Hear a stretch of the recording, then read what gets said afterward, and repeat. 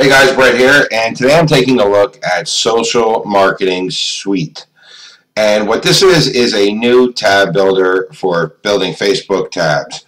Now, a lot of you know that I have created Facebook tab builders before. I used to sell Facebook tab builders. I don't advocate them that much anymore, just because statistics show that Facebook tabs aren't that useful unless you're going to actually send traffic to it via Facebook ads. However, some people still want them, and some people still want to use them as landing pages for their Facebook ads. So I decided to take a look at this one. Since I no longer actively promote my own tab builder, I didn't feel there was much of a personal conflict anymore. Okay, so I just logged into Social Marketing Suite, and the first thing I'm going to do is probably the first thing a lot of people are going to do is they're going to try to look at the tutorial videos and probably the FAQ. So we are at this moment 2 hours and 20 minutes away from the product launch, and I go ahead and I click on the training video section, and it says there are no training videos at this point. I go ahead and click on the FAQ, and it says there is no FAQ at this point. So at this point, which I said is about 2 hours and 20 minutes from the launch, there is absolutely no help at all for this. There's no training, no teaching you how to use it. There is this support button.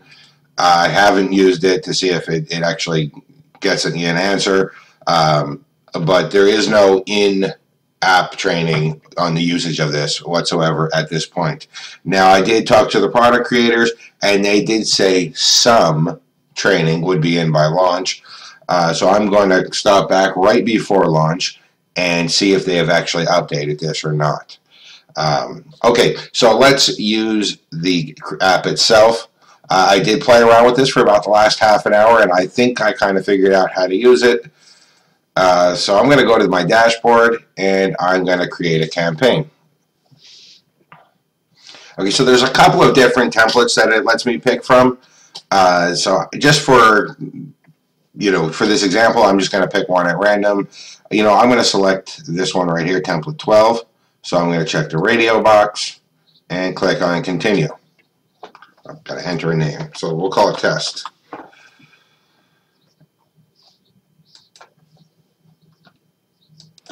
Okay, so now they say that this is a drag and drop system, and this is actually the drag and drop editor that I'm on right now. And you can right from the door see the huge problem with this drag and drop editor. And the problem is it's not a visual editor. What you actually do is you move around these drop-down boxes in order to build your page. So you can't see what you're building.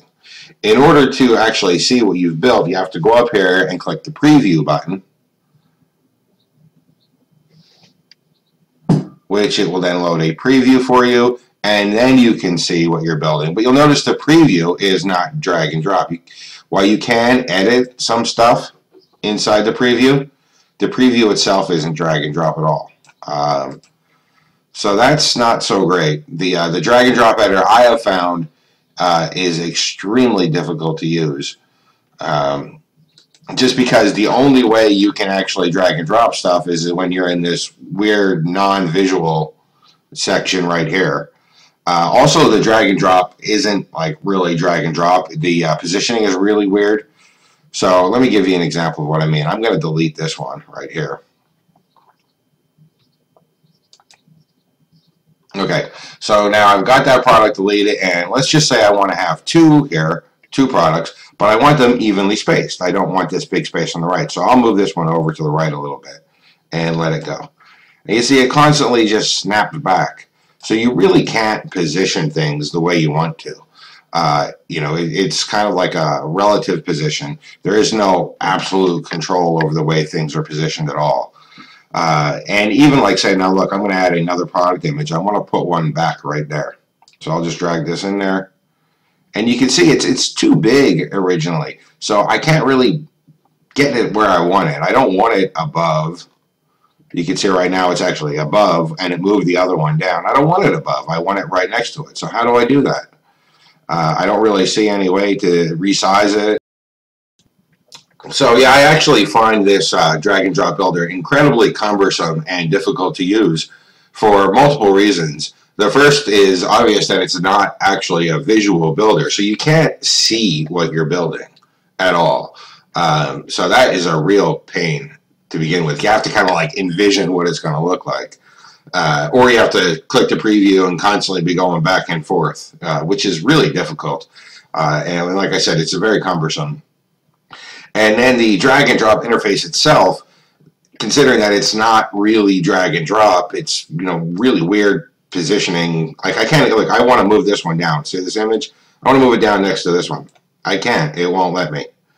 I want to make this one smaller so I can put it up next to this. I have no idea how to do that.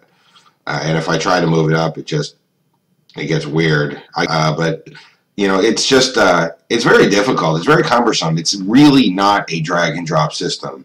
I mean, you are dragging and dropping it, but you have very little control over where the images and where the different elements are positioned. You don't have much control at all. And like I said, the big thing for me is I can't see anything. It's it's such a pain. Okay, so I've been messing around with this, trying to like actually build a real page for myself, and I've had some difficulty doing it. So I'm just going to go ahead and publish this as a test, the way it is in the template, because quite honestly, I don't want to keep messing with this thing. So I'll go ahead and publish this tab. Let's see what happens. Okay, so I've clicked the publish button and nothing really happened, but there is now an install button here. So it says install on Facebook tweet. I'm going to install it on Facebook, and it'll let me select my page. I'll pick a test page. Now there are 4 tabs options that you can choose from. So what this means is that you can only have up to 4 tabs on any one fan page, which is kind of limiting. I actually mentioned this to the product creators, and he had said that, well, normally when he builds a system like this, he would only allow 1 tab. So 4 is a great improvement. 4 is very reduced over what a lot of other app builders will allow. Usually it's 10 or more. So I'll go ahead and click 1 now, and I'm going to install it. Okay, so now I got a link, and it is installed. So let's go see what happens when I click on this link.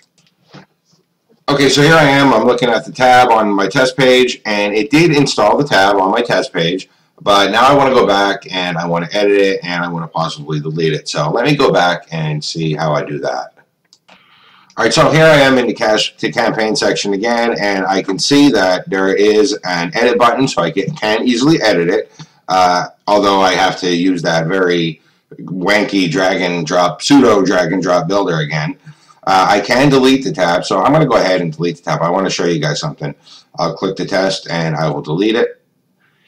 Okay, and now it says it has been deleted, right? So now I'm going to go back over to my fan page. Okay, so now here I am back on the fan page. Let me refresh the screen.